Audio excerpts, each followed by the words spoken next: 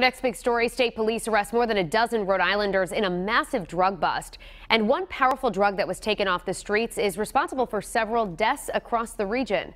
Let's go to Eyewitness News reporter Madeline Wright for our next big story. The arrests are the result of a 2-month-long investigation into heroin dealers in northern Rhode Island. Police officers shaking each other's hands after a successful investigation that took several suspected drug dealers off the streets. This operation is only one piece of the puzzle, an effort to reduce the number of opioid deaths in Rhode Island. 14 Rhode Islanders arrested, all charged with selling, possessing, and distributing heroin.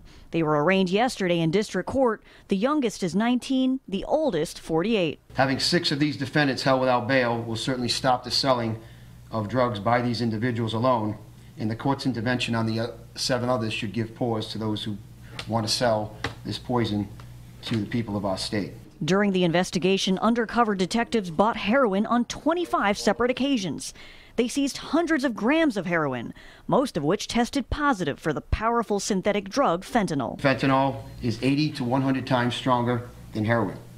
Street name is known as China White. Opioid deaths have skyrocketed in recent years. Last year in Rhode Island, there were 239 overdose deaths. It's a huge problem. And again, what seems to be happening is people that buy heroin, some of them may not know there's fentanyl in the heroin, and they're expecting a certain amount of high, and their body's used to a certain amount of heroin, and the fentanyl is too strong and it's killing a lot of these people. Police say the arrests will not solve the overdose problem, but they hope the arrests send a message to drug addicts. Go to those recovery centers, see if you can get help, try to get educated. State police say more arrests are certain to come, possibly even as early as today or tomorrow. I'm Madeline Wright, Eyewitness News.